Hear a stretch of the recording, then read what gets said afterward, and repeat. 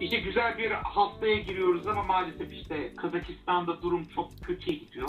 Ve buradan da ben Dears'lara müthiş bir teşekkür sunmak istiyorum. Çünkü Kazakistan'daki Dimash Fanlarının sesini duyurmak için birleştiler. Ve tüm dünyadan Kazakistan'daki olan olayları aktarıyorlar.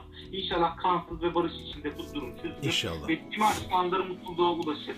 Buradan tüm Dears'lara sevgi ve selamlar. Evet, gerçekten ilginç bir dönem.